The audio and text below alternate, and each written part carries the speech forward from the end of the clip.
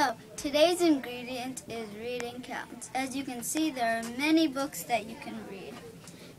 Many.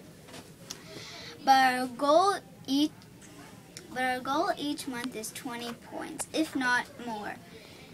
But most of the points come from our literature circles. You'll hear about that later.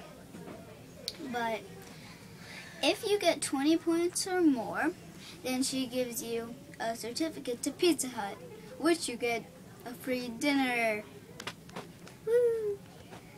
But if she runs out of those, which this is even better, you get some kind of party, like a pizza party, which is the same thing, except she doesn't have the coupon, but you can also have an ice cream party. You can vote.